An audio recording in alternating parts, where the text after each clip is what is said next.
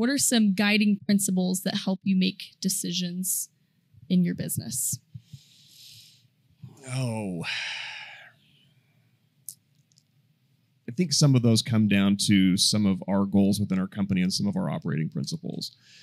One of those would be do what's right for the client, no matter what.